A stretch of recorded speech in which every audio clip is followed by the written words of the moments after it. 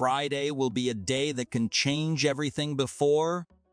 Yeah, this will open a new NASA's Falcon Heavy era. The launch of the Psyche asteroid mission is the opening act among 5 launches the space agency has directly reserved on SpaceX's heavy lift rocket over the next few years. It was set to lift off from KSC's launch pad 39A as early as 10:16 a.m. Eastern Time Thursday. However, the launch has been delayed until 10:19 a.m. EDT on Friday to account for inclement weather that's barreling in from the Gulf of Mexico. There are daily windows for launch until October 23. These Falcon Heavy missions will span a wide range of objectives within NASA's space exploration endeavors. They will involve launching various spacecraft into deep space, deploying a state-of-the-art astronomical observatory, launching a weather satellite, and playing a pivotal role in assembling NASA's Gateway mini-space station around the Moon. Tim Dunn, a NASA launch director stationed at the Florida spaceport, expressed, "We've been preparing for this for several years, and we've benefited from SpaceX's manifest." They've launched 4 Falcon Heavies since last November. In total, there are currently contracts for up to 10 Falcon Heavy missions with SpaceX. Among these, 5 have been solidified through agreements with NASA's Launch Services Program, an office responsible for securing launch services for NASA's robotic space missions and aligning payloads with commercial launch vehicles. A notable mission in this roster is Europa Clipper, a $5 billion endeavor led by the Jet Propulsion Laboratory aimed at exploring Europa, Jupiter's icy moon, which holds the potential for life-sustaining environments. One of the upcoming Falcon Heavy launches is designated for the U.S. Space Force, and 2 additional Falcon Heavy flights have been reserved by Astrobotic to transport NASA experiments to the lunar surface via commercial moonlanders.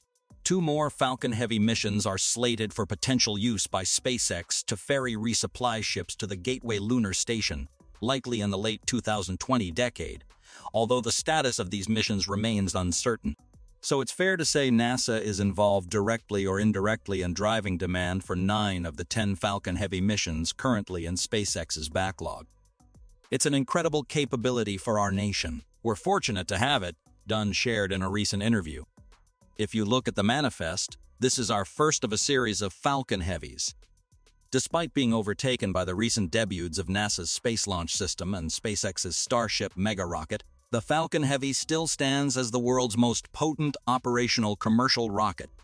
It can transport nearly 64 metric tons of cargo to an orbit a few hundred miles above Earth's surface, should SpaceX choose to expand all 3 of the rocket's first-stage boosters. In addition, the Falcon Heavy has maintained an impeccable track record, achieving success in all 7 of its launches since its maiden flight in February 2018. It has been employed for launching a variety of payloads, including commercial communications, satellites, and military cargo. The forthcoming launch of NASA's Psyche mission will signify the 8th Falcon Heavy mission. If schedules hold, SpaceX is on track to conduct a 9th Falcon Heavy mission in late November, involving a classified payload for the Space Force. All right. Back to the launch that could happen in just a few hours. The rocket that has the power of 3 Falcon 9s essentially strapped together first flew in 2019, sending Musk's Tesla out to an orbit that took the car past Mars. That's where the Psyche probe is headed as well. After traveling an estimated 3.5 billion kilometers, the spacecraft will arrive at asteroid 16 Psyche, which is located at the far edge of the main asteroid belt between Mars and Jupiter, in 2029. Once the spacecraft is in place, mission scientists will study the Metal Asteroid, which is different from the rock and ice-dominated bodies studied in situ in the past, to learn more about how the rocky planets of the solar system formed. Discovered in 1852, Psyche is considered one of the most fascinating objects in the main asteroid belt, and scientists have only been able to study it at a distance. Scientists think the asteroid is composed of the exposed core of a planetesimal, a small body that formed during planet formation as gas and dust around a star collapsed in dense patches. A planetesimal could eventually go on to gather more mass and thus become a planet, but Psyche is thought to have failed to reach planet status because it collided with other larger bodies as the solar system was forming around 4.5 billion years ago, possibly stripping the metal-rich asteroid of its outer rocky shell and exposing its iron-rich core.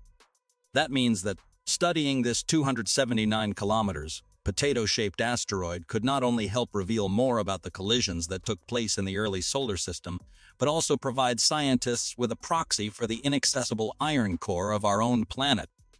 One of the most vital parts of the Psyche mission will be getting the spacecraft to this distant asteroid and then keeping it in place so its scientific instruments can do their jobs. To do this, the spacecraft, which measures 4.9 by 2.2 by 2.4 meters, will depend on a solar electric propulsion system that captures sunlight with its large solar arrays and then converts it to electric and magnetic fields. These fields accelerate charged atoms of the propellant xenon, which is commonly found in plasma televisions on Earth.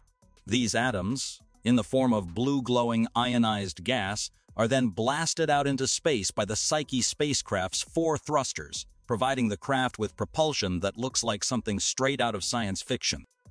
According to NASA, each of these 4 thrusters operates one at a time, providing a force equivalent to the weight of 3/4 in your hand here on Earth, which, in the microgravity and frictionless environment of space, is enough to propel the spacecraft.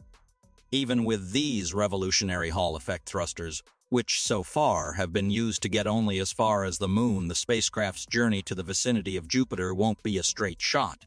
Instead, it will require a gravity-assisted slingshot maneuver around Mars in 2026, and Psyche will arrive at its metal-rich asteroid target in August 2029. The spacecraft will then make orbits of the asteroid at a distance of around 700 kilometers, which will decrease as the mission proceeds. The spacecraft will use progressively closer orbital periods or regimes to investigate different characteristics of the asteroid.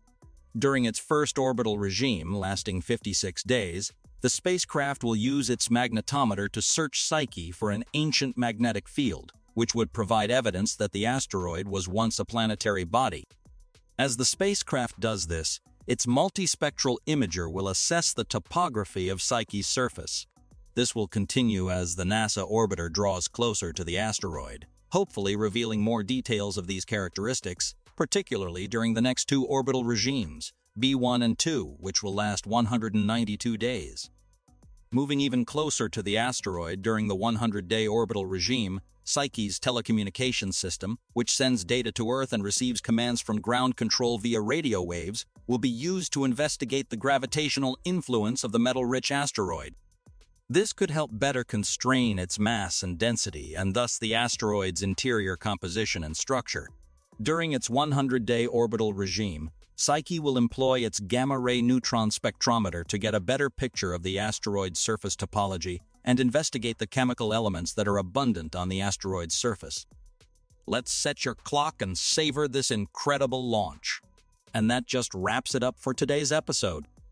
Make sure you subscribe to the channel and turn on the notification feature so you don't miss any space-important updates. Your support is our driving force to continue delivering high-quality content. Thank you, and we look forward to seeing you next time.